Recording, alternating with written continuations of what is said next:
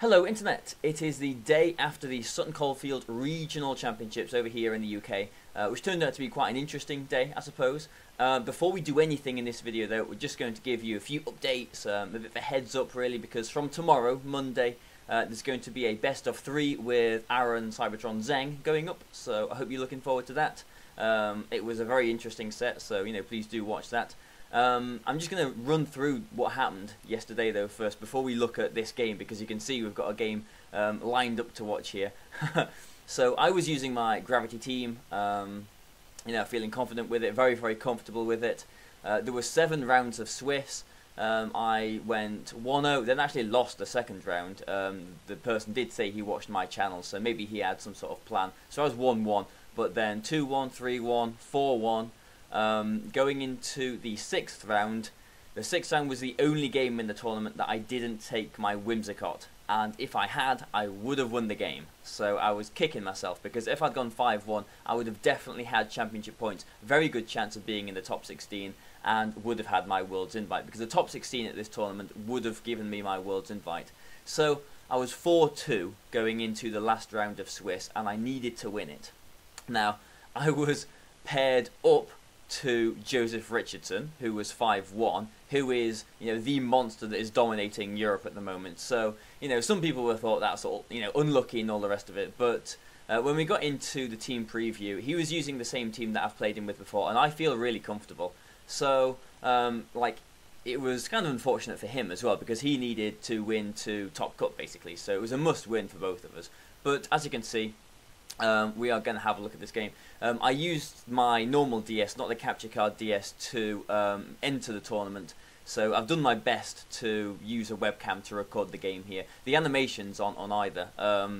Even if I sort of put the animations on in the game, unfortunately they don't come on for some reason. Probably because it was recorded. I entered the tournament while the setting was off, but whatever. So this is my last round against Joseph Richardson. So let's get into it. There we go. So he leads with Groudon Thundurus. I was kind of worried about his Ferrothorn lead, because that's the only thing he's really got that can one-shot my Kyurem. If you don't know, he had the double primal, so Groudon, Kyogre. He had Thundurus and Salamence, and he had Amoonguss and Ferrothorn. Now, he does not have any ice resists on his team, so I did feel quite comfortable leading with Kyurem here. So you can see, I'll play the video again, there we go. We can see primal reversion, etc. And I'm feeling okay, because let's just wait for this to go through. There we go. I'm feeling quite good, because I know that my Kyurem is going to get paralyzed here, but as much as I don't really like that, I'm okay with that, because there's a 3 in 4 chance that I will get a Blizzard off and I will do a lot of damage. And unless the Groudon has got Eruption, which they don't really tend to, I didn't expect him to have it, there's nothing he can do to basically allow me to, if I did get fully paralyzed, go for a Quash and another Blizzard on the next turn. So I'm feeling pretty comfortable with my position here. None of these Pokemon, neither of them, are going to want to take a Blizzard. So let's see what happens. Here's his Sun. I'm expecting the Thunder Wave, and here it is. So he paralyzes my Kyurem. I use Gravity, and I get fully paralyzed. So, like I was saying, that is always a potential. There is a 1 in 4 chance. It is unlucky, obviously, but there is always that chance. But unless he doesn't get any critical hits here with Precipice Blades, he's not going to knock either of my Pokemon out, which he didn't. So next turn, like I was saying, I'm free to Quash here onto the Groudon, because I know that the Thundurus can't knock out my Kyurem with a Thunderbolt here. So I could quash the Thundurus.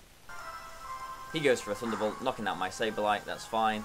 And I can get a Blizzard off and do a heavy chunk to... oh no, I can't.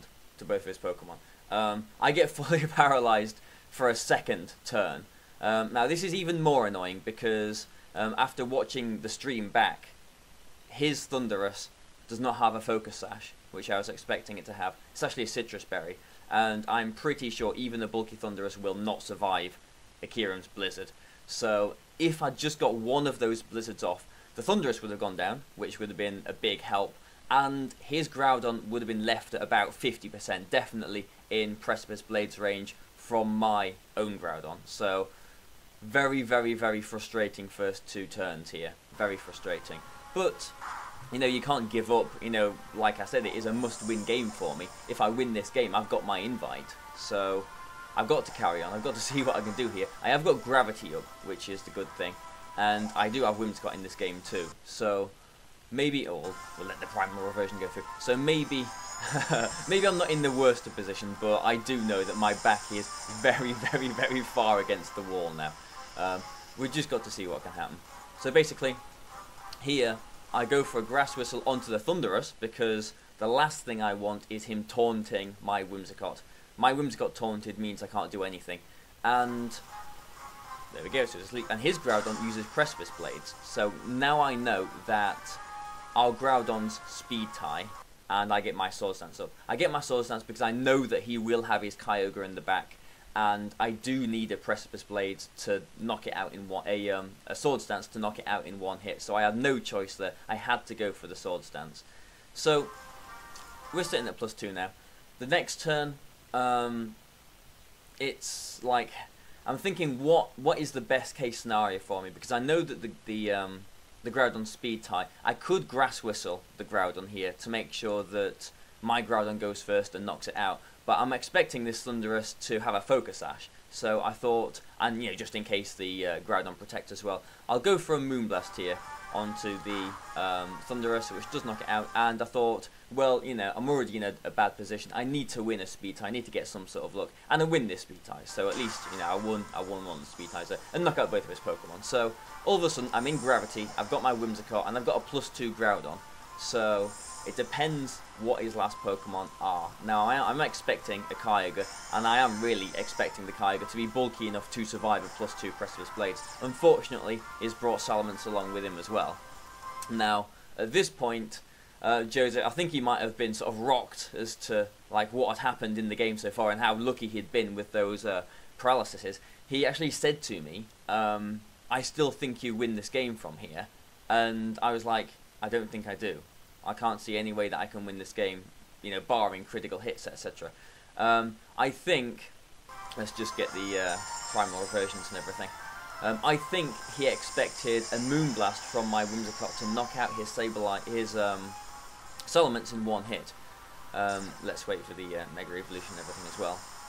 Because this turn, obviously his Salamence hasn't Mega Evolved as it came in, so my Whimsicott is faster on this one turn and would be able to get a Moonblast onto it.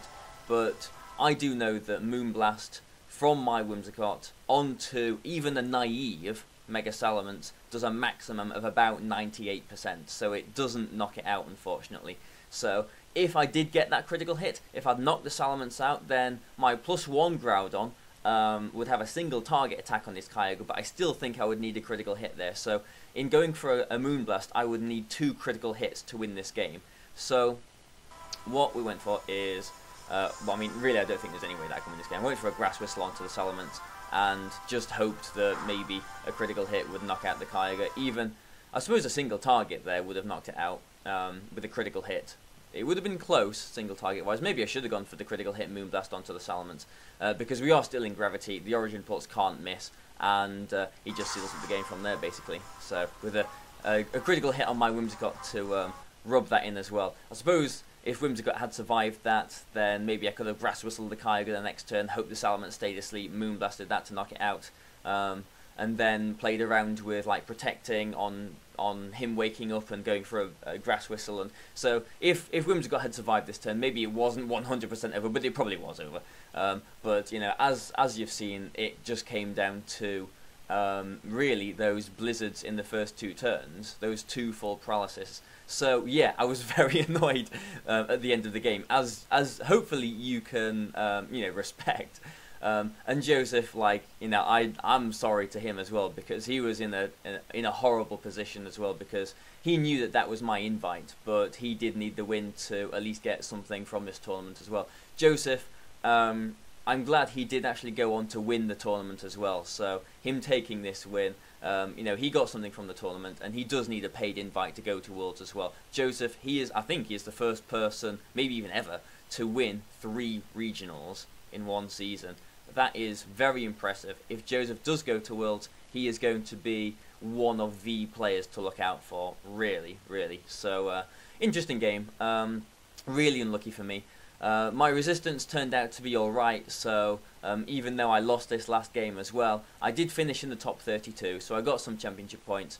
I think I'm owed about 6 or 10 from the last international challenge. Let's say it's 6. Then I think I've written down I need 26 points for my invite, so hopefully a few like Premier Challenges and I'll get that, but you know, I'll worry about that a different day. So thanks a lot for watching this, guys. I hope you've enjoyed, you know, looking at this and you know, learning what happened yesterday.